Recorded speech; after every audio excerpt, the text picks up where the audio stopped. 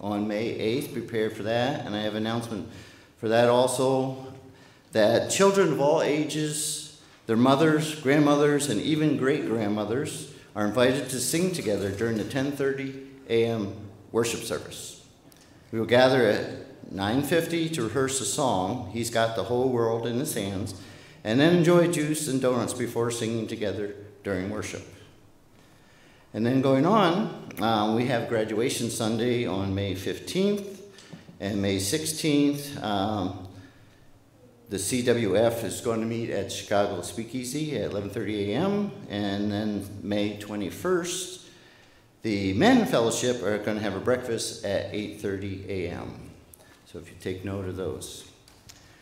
I'm going to open, I probably have done this before, but I love Psalms, and I picked Psalms 95, verses 1 through 7.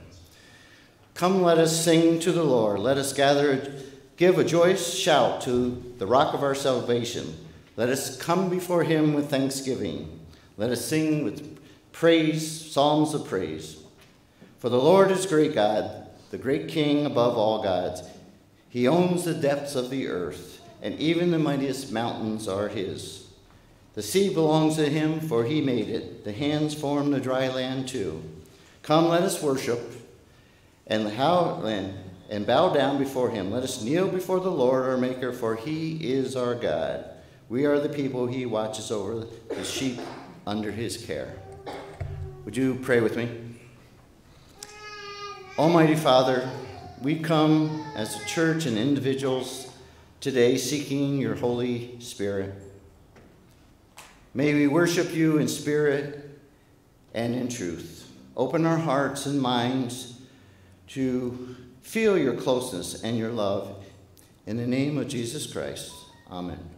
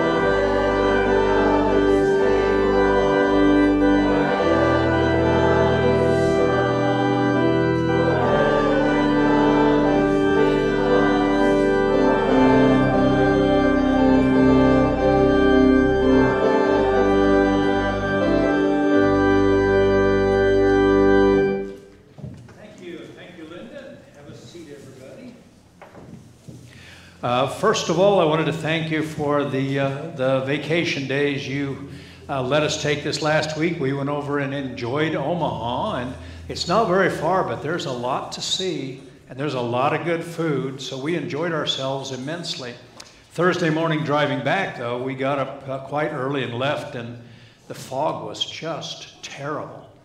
And we inched along until we got to Avoca, Iowa, and then we pulled off and sat there for breakfast. And we didn't sit at breakfast for 2 hours, but we also shopped in the Flying J. But it was a good break, so thank you very, very much for that. We've got some folks we need to lift up in our prayers this week. I don't know if you're paying much attention to the craziness in Ukraine, but please keep those people in your prayers. Peace would be good. And we forget about it a lot, but there are a lot of countries around the world that seem to be constantly at war with one another. So please, peace is a wondrous thing, and we've taken it for granted here in the United States, but we shouldn't. Cheryl's got a family friend. Their 40-year-old daughter died, so keep them in your prayers. Keep the families of Paul Barkley and Jake Benji upon their deaths in your prayers.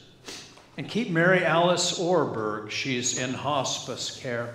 We've got a variety of other people who need some prayers. They'll be in the letter tomorrow. So please keep your prayers lifted up and stay actively involved. Would you join me in prayer, please? Our loving Father, it is really fun to see the grass turning green and the trees bud and the flowers poking their stems up, and you can even see some color now, some beautiful spring flowers. So here are thanks for that wonderful mystery that is nature, the seasons. I don't know how you figured it all out when you put things together, but it is indeed fascinating. So thank you very, very much for that gift. We'd like to thank you also for the gift you gave us of life, for the gift you gave us of our minds and bodies and hearts that carry us through and enable us to do so much, even if we abuse them with the kind of food we put in or not enough exercise, or your creation of our bodies is amazing indeed. So here are thanks. We'd also like to thank you for those people who put up with us, those people who love us, often in spite of ourselves. Thank you for their patience. Thank you that they are determined to love us, even when we're difficult to love. And now, Lord, we present our leaders to you on national, state, local levels, and the world. Would you give them wisdom? Would you help them do what's right for the people? Would you be with them and be a guide?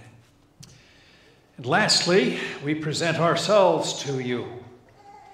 If we thought about it very much, I doubt that any of us would be able to call ourselves righteous, really good people this week, and we're far from perfect.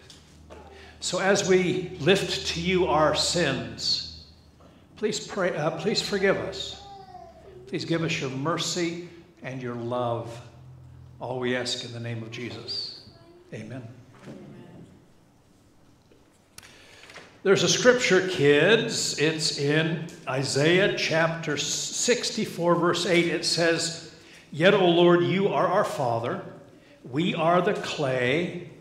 You are our potter. We are the work of your hands." I bought these at the Joslin Art Museum this week. Do you know what they are? They're little bendy men. You can make them bend any way you want. And when I saw them, it occurred to me that you and I are supposed to let God mold us. You and I are supposed to let God help us be the people we're supposed to be. God is the potter and we are the clay. God is the one who molds us, and we're supposed to be flexible enough to allow God to mold us. So these little bendy men reminded me that they're a good example of God being able to mold us. Does your sister want one? You think she does? what I want you guys to do is remember that we are supposed to let God, you're welcome, we are supposed to let God have an effect on the way we grow, on the kind of people we are. And that's what those little bendy men are supposed to remind you of. I miss any kids? I don't think so. It's a good chew toy? I guess that's a good reason as any.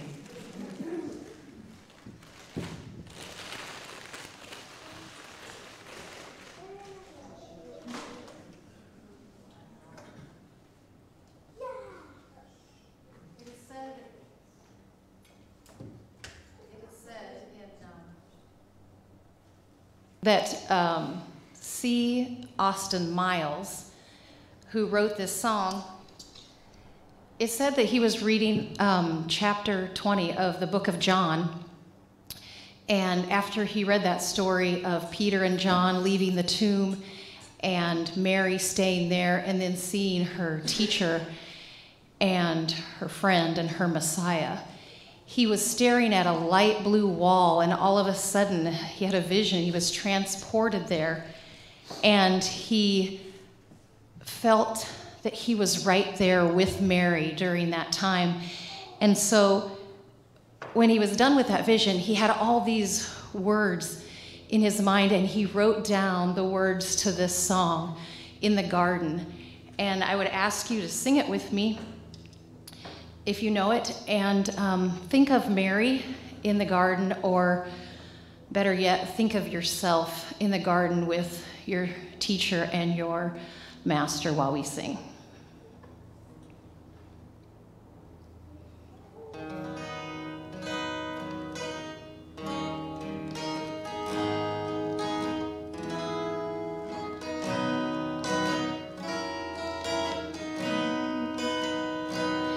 I come to the garden alone while the dew is still on the roses, and the voice I hear falling on my ear, the Son of God discloses,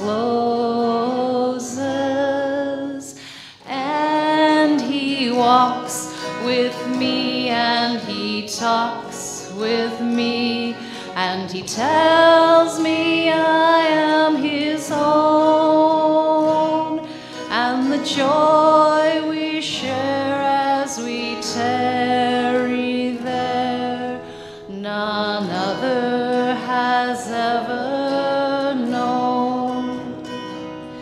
He speaks, and the sound of his voice is so sweet, the birds hush their singing, and the melody that he gave to me within my heart is ringing,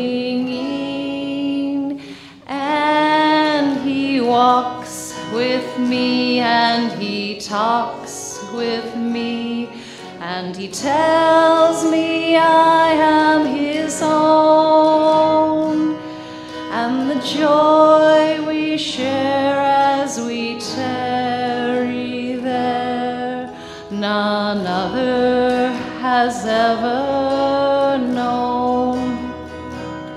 I'd stay in the garden with him, though the night around me be falling, but he bids me go through the voice of woe.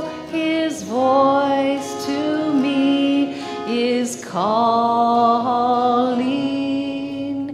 and he walks with me, and he talks with me, and he tells me I am his own, and the joy we share as we tarry there, none other has ever known. Thank you.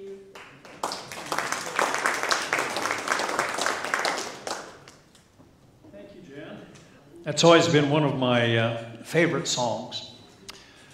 And I don't know if you've done a scriptural search to see what the Bible has to say about what heaven's like. I have quite often. When you do a lot of funerals, you have a tendency to look for details. And that song for me, sort of in a vaguer fashion, but a fashion that I love, that song for me speaks of heaven in a way that really brings me comfort. It's the third verse. I'd stay in the garden with him. I think that's what heaven will be like. We'll get to stay in the garden with our Savior. We'll get to stay in this life. We're always having to leave the church, to leave the faith groups, to leave the Bible study, to go out into the world and practice what we preach. But in heaven, I don't think we'll ever have to leave his presence. And that, to me, is a wonder that makes me anticipate heaven in a real positive way. This follows in John chapter 20 after the point of that song, but in chapter 20, verse 24, it reads like this. But Thomas, who is called the twin, one of the 12, was not with them when Jesus came. So the other disciples told him, "We have seen the Lord." And he said, "Unless I see the mark of the nails in his hands, and put my finger in the mark of the nails, and my hand in his side, I will not believe." A week later, his disciples were again in the house, and Thomas was with them. Although the doors were shut, Jesus came and stood among them. And Jesus said, "Peace be with you." Then he said to Thomas, "Put your finger here and see my hands. Reach out your hand and put it in my side. Do not doubt, but believe." Thomas answered him, "My Lord and my God." Jesus said to him, "Have you believed because you have seen me? Blessed are those who have not seen, but have yet come to believe." How do you decide what's true? I mean, are you familiar? You all do this. We all do this. We don't have a choice. We have to decide what we believe is true and what we believe is not. So think about how you go about deciding. How do you decide what's true? How do you decide what's not true? For instance, if I were to offer you snacks, would you choose a carrot? Would you rather have a Hershey's bar? Well, now wait. As you know, our life is full of choices because you could have an apple. Apples are better than carrots. Huh. But there's also Snicker bars. Well, that's what you like, Bill? Me too. And Baby Ruth's. When I went to buy all this candy, I asked the lady checking me out, "What would you?" And she chose this one. So. There are also Starbursts. Kids like Starbursts. I can't eat them. They make my jaws ache. And there are oranges. So, if you had all of those snacks, which would you choose? How do you decide? Did you decide as you did because you want to live a healthy lifestyle, so you picked a carrot? Or did you once have a bad experience with a Hershey's chocolate bar, so you wouldn't pick that? Or maybe you think that the combination of peanuts and caramel and chocolate in Snickers bars is about the best combination of flavors that humankind has ever invented. How did you just go through the process to decide which of those snacks you would take? Next, I want you to think about the Apostle Thomas. We know him as Doubting Thomas because he doubted. Most of the disciples saw the risen from the dead Savior, but Thomas wasn't there at that moment. So when Thomas famously said, "Unless I see the mark of nails in his hands and put my finger in the mark of the nails and my hand in the side, I will not believe." If I told you that burning 85% ethanol would be a better choice than if you burn only 15% ethanol or if you burn regular gas, If I told you that, would you start putting ethanol, 85% ethanol in your car? Is it because you don't believe me? Is it because you don't have enough information? You mean to tell me that if I told you that, you would not accept my expertise? You would doubt my credibility? You think I'm mistaken? Do you suspect that my conclusions might be wrong? Do you suppose that I'm not the best person to make that suggestion? Would you believe somebody if they came into the room where you were and they said, John Wayne has risen from the grave and he's riding his horse down Park Avenue? Would you believe that person? Why or why not? You are like Thomas. You, me, we are doubting Thomases.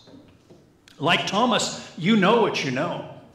And you know what is possible and you know what isn't possible. And you're going to trust your own conclusions and your own experiences far more than you're going to trust what somebody else has to say. But you got to wait a second. What about credibility? If an expert told you that it was going to rain every Sunday for a month, would you believe them? Well, what if an expert weather person told you it was going to be sunny and warm just for the next 4 days? Would you believe them? You people are skeptical. You are doubters. These people are highly trained. They are paid professionals. It's their job to know, and they have weather models from which to work. So why wouldn't you believe them? Is it because that they made a mistake last week? When Chevrolet tells you that they are the best and most highly awarded car, does it alter your plans to buy? When Consumer Reports says that it'd be best if you buy a Subaru or a Honda or a Toyota, this is Consumer Reports, by the way. Does it change your pattern of buying? If I would have had time this morning, I would have gone in the parking lot and written down all the different cars you drive. Yeah, you're across the street for 2 of them. I could see them from the door. It's about your own experiences. It's about what you've heard from people that you trust. It's about your own research and your own conclusions. It's about what you believe to be true. It's about what you know. Well, Thomas knew that Jesus was dead. And in the experience of Thomas, people who were dead generally stayed dead. I mean, there is that Lazarus situation, but Jesus did that, and now Jesus is dead. Back in John 11:16, after Jesus told the disciples he was going to Jerusalem, Thomas said, "Let us also go that we may die with him." Thomas had first-hand knowledge that the religious authorities in Jerusalem were planning to kill Jesus, and Jesus had told the disciples again and again that that's what's going to happen. So Thomas expected Jesus to die.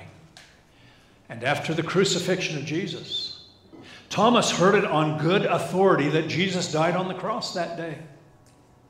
He heard it on good authority that Jesus had been placed into a tomb and it had been sealed. Jesus was dead and buried. So, after hearing about that situation again, can you blame Thomas for doubting the truth of what he heard? The other disciples told him, "We have seen the Lord." Can you understand why Thomas doubted? Unless I see the marks of the nails in his hands and put my finger in those marks and my hand in his side, I will not believe. How do you feel about people who doubt the Christian message? How do you feel about folks who don't believe in God? How do you feel about yourself when you yourself have doubts regarding something the Bible teaches as true? God made all of creation in 7 days. God tore down the walls of Jericho after the Israelites marched around it. God gave the gift of speech to the donkey of the prophet Balaam. God closed the mouths of the lions in that den where they threw Daniel. Jesus walked on water. Jesus raised Lazarus from death. Jesus healed people who were blind and lame and ill, often with just a touch and a prayer. God promises to forgive people their sins if they repent and seek forgiveness. God promises to forgive your sins as you forgive others.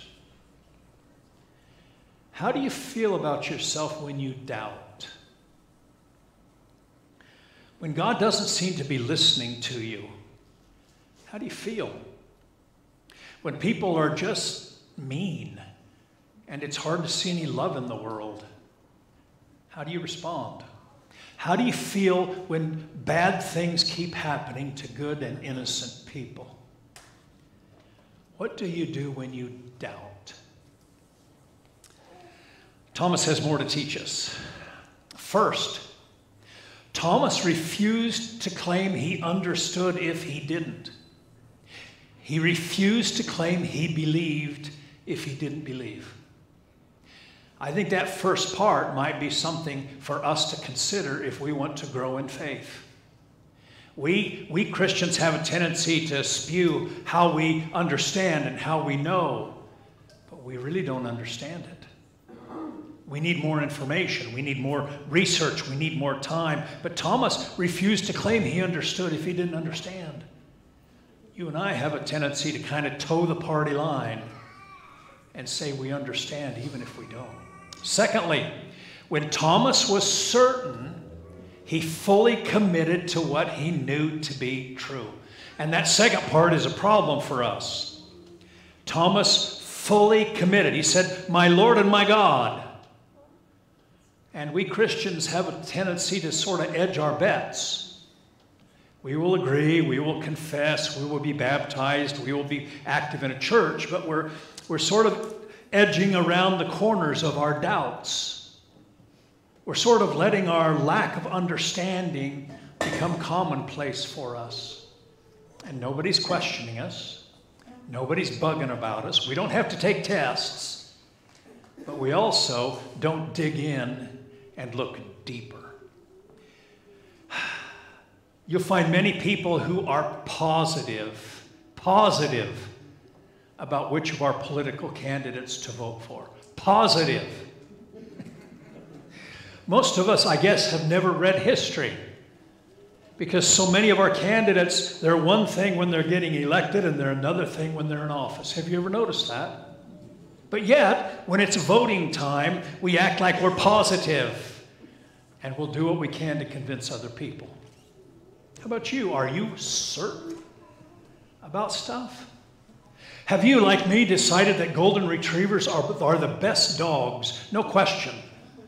Do you agree with me that Dr. Pepper is by far the best soft drink ever invented? You know it has 43 flavors. Aren't we right when we say that the NFL football is the best show on TV? And do you ever lift up your cell phone to somebody and tell them how good your coverage is? How good your company is? But oddly, we're all in different companies. So we all have different opinions about it. We are certain. Are we? Are you? We know that Thomas had the courage of his convictions, even to go to die with Jesus. We know that Thomas was a thoughtful person who gave serious consideration to what he held true. So he knew that Jesus was dead and he was right for 3 days. We know that Thomas wouldn't claim to believe something just because of peer pressure or conscience. He had to truly believe it before he said he believed it. And we know that Thomas doubted. And that's why we call him Doubting Thomas. But look at John 20:28. When Jesus proved his resurrected life to Thomas, when Thomas was confronted with a new and miraculous reality that Jesus lived, Thomas responded, "My Lord and my God." Thomas knew, he believed, he committed to Jesus. All right, now it's time for you and me. John 20:29. Jesus said to Thomas, "Have you believed because you have seen me? Blessed are those who have not seen me and yet have come to believe. You know who that is?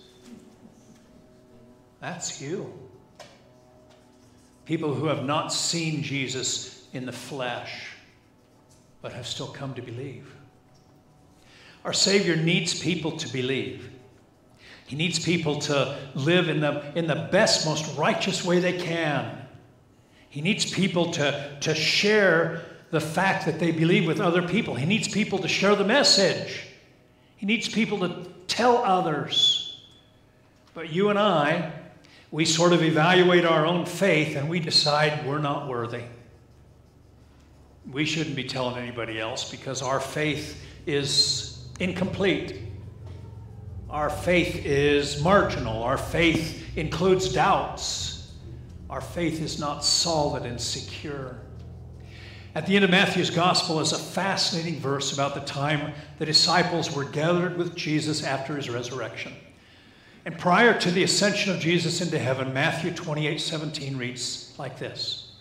When they saw him, they worshiped him, but some doubted. Isn't that us? Isn't that you and me?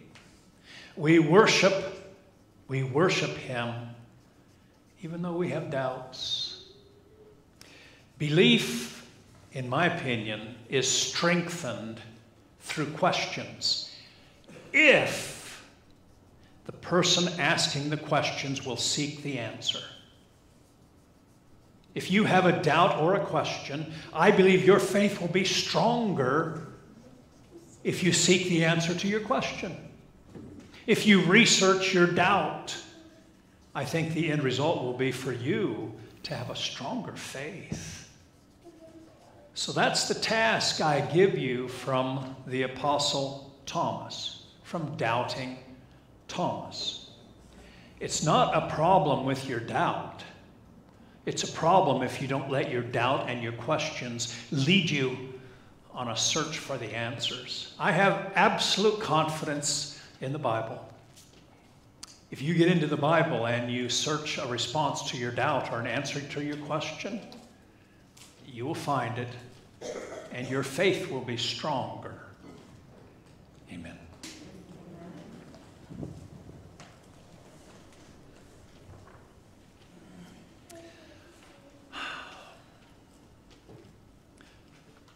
On our first day in Omaha, we were looking for a restaurant. And Mary Kay, my wife, had done some research, and on the research was Jim and Jenny's Greek Village Restaurant. Jim and Jenny's Greek Village Restaurant. Well, how could we not go there? So we went there and ordered some stuff. Mary Kay's was lamb, and it was cooked very, very well. Most lamb I've had is overcooked, so it's not much taste. This was very, very good. I ordered something, I didn't know what it was, and I didn't know how to pronounce it. But when it came, it was real similar to the Hungarian goulash my mom used to fix. You all know Hungarian goulash? So it was quite a bit like that. But then they served a bread, and the bread was so good they could have skipped everything else. The meals that we stumble upon sometimes are a surprise to us. And sometimes we were talking about Jimmy John's this morning and how I've enjoyed my meals with them, but for almost every restaurant, sometimes I'm really pleased and sometimes I'm not. Do you know what makes this meal come alive? You know what makes this meal worthwhile? You know what makes this meal really, really good? It's not the juice and the bread. Those are just symbols to remind us of Jesus Christ's body and blood. But what makes it really special is what I bring to the table, what you bring to the table. In our minds and our hearts, if we are ready, then these little emblems can remind us so deeply of the love of Jesus for us that the meal is wonderful. And if we're not ready, it'll be juice and a little pink piece of bread. You get a pick. You get a pick Whether you get your head and your heart ready to accept what we're remembering, or you can start thinking about other stuff, and it'll be nothing for you other than a little cup of juice and a piece of bread. You get to choose, but you are invited to the table to remember the gift of Jesus Christ. When the hour came, Jesus took his place at the table and the apostles with him. He said to them, I have eagerly desired to eat this Passover with you before I suffer. For I tell you, I will not eat it until it is fulfilled in the kingdom of God. Then he took a loaf of bread, and when he had given thanks, he broke it, and he gave it to them, saying, This is my body, which is given for you. Do this in remembrance of me. And he did the same with the cup after supper, saying, This cup that is poured out for you is the new covenant in my blood. Will you pray with me, please? Creator God, when we come to this table today and take of this bread, we feel your self-sacrificing love for us, your children. Also, let us be reminded that this cup we now lift up for your blessing is a sign of your compassion, and for it reminds us that the life-blood of Jesus was poured out for us. We worship a Christ who has risen and gives us the power of eternal life. Help us to be faithful as you were faithful. Let the moment of communion anchor our lives to your unchanging love as we repeat the prayer you taught us to pray. Our Father, who art in heaven, hallowed be thy name. Thy kingdom come, thy will be done, on earth as it is in heaven. Give us this day our daily bread, and forgive us our debts, as we forgive our debtors. And lead us not into temptation, but deliver us from evil. For thine is the kingdom, and the power, and the glory forever. Amen.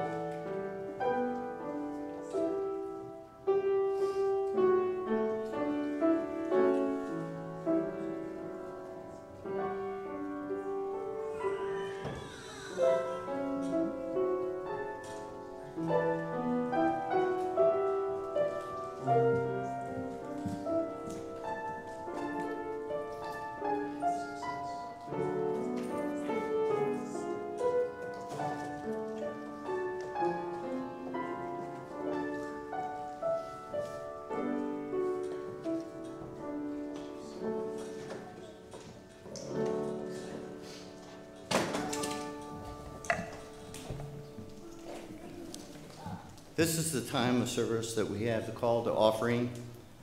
Before I do that, though, I'd like to apologize to Kirk Johnson. I forgot his announcement. I even used his pen to write it down and still forgot it, but I'll give it to you now.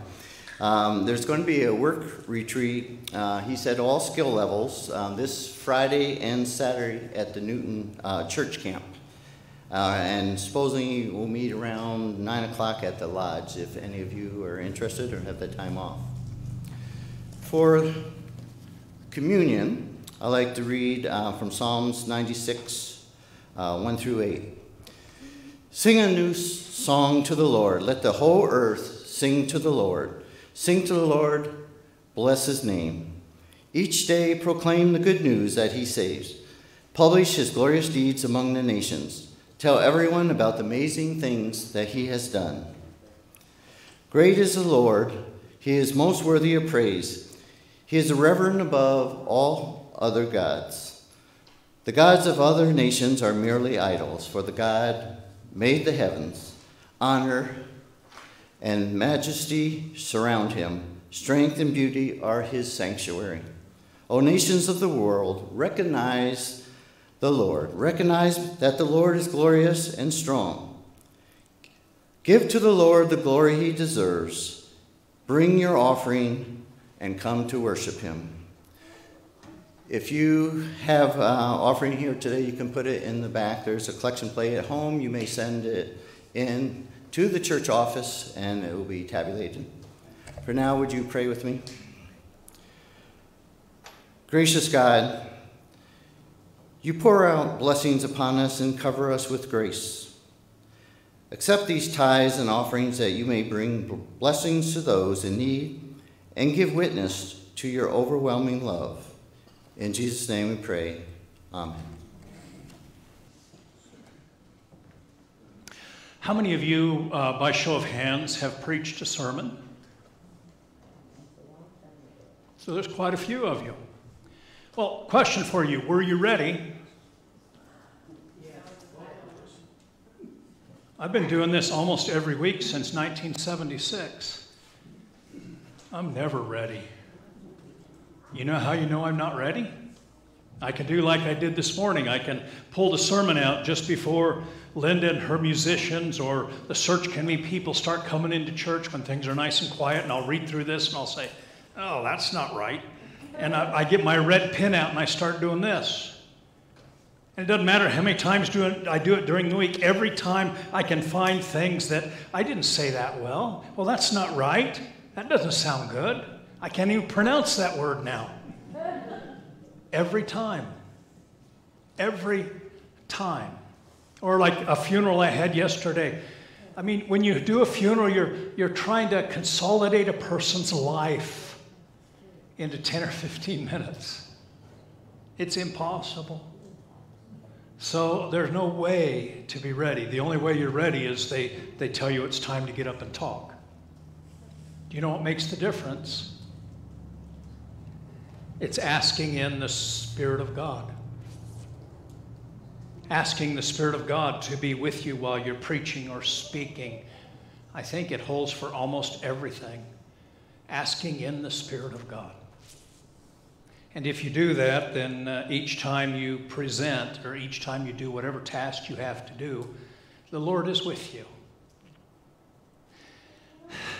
But most of us, most of the time, get so involved in what we're doing that we don't really pay attention.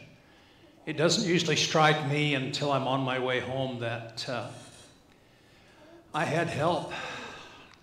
I couldn't have done that by myself. So the Lord will respond if you ask. The invitation to people to join the church is the same. We invite people to accept Jesus Christ as Lord and Savior and give their confession of faith when the Lord moves them to do so. In order for that to happen, you need to pray to the Lord prior to and after. At this moment in time, we'd like to invite any who need to give their life to Christ to come forward as we sing this song. Will you stand with me?